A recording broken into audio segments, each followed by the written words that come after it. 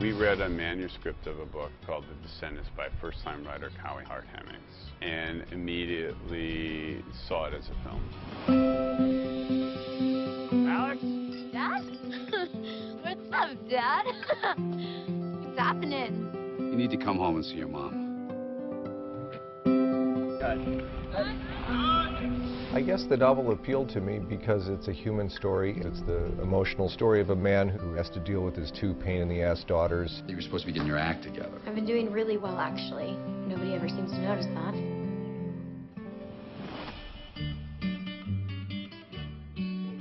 I got an email from Alexander that said, oh, I've decided Descendants is going to be my next film to direct. I just about died. I mean, he's my favorite director. I think I was relatively faithful to her book. I'm the backup parent, the understudy. And with Elizabeth, my wife, in the hospital, my daughters are testing me. He's sort of reconnecting with his daughters for the first time. He is now forced to be in charge of these two girls who he doesn't know very well. I don't like eggs. Why didn't you tell me before I made them? I thought they were for you. He's kind of like in his own world. He's never really been there to put the kids to bed or to make sure they're dressed. That was the mom's job. Put on a swimsuit. Why? Now! Real good job you're doing.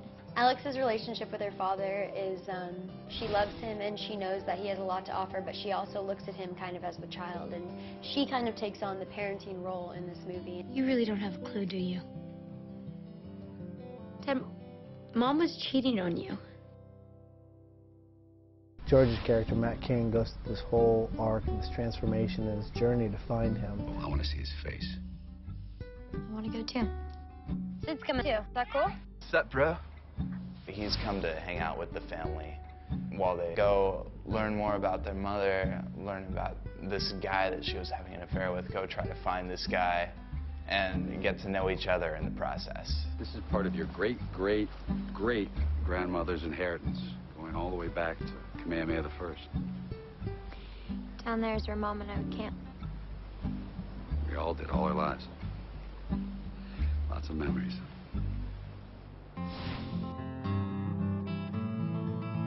I'm incredibly proud of what this movie promises to be, which is absolutely unique. You don't need to be told you're watching an Alexander Payne movie. He's a master filmmaker. Makes awesome movies that are different and beautiful, and the characters are flawed and they look like normal people and they're amazing. Well, the nice thing about being a director is you get the credit for director, but you're never alone. To have actors like George Clooney, Beau Bridges, Matthew Lillard, Judy Greer, Shailene Woodley, Amara Miller, and Robert Forster. You have this series of collaborators. That's a good feeling. What you've been going through, that's a tough deal. Just trying to keep my head above water.